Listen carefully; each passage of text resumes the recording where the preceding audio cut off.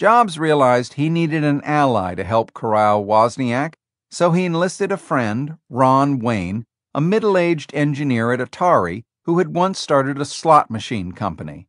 Woz had a parental attitude toward the circuits he developed, and he wanted to be able to use them in other applications. Jobs and I realized that these circuits would be the core of Apple, and I was able to get Woz to accept this.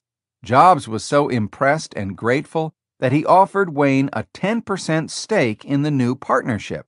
On April 1st, 1976, Jobs and Wozniak went to Wayne's apartment in Mountain View to draw up the partnership agreement.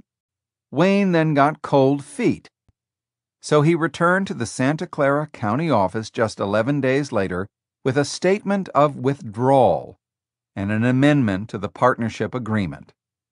In payment for his 10% of the company, he received $800 and shortly afterward, $1,500 more. At the end of 2010, it would have been worth approximately $2.6 billion. Instead, he was then living alone in a small home in Paw Rump, Nevada, where he played the penny slot machines and lived off his Social Security check.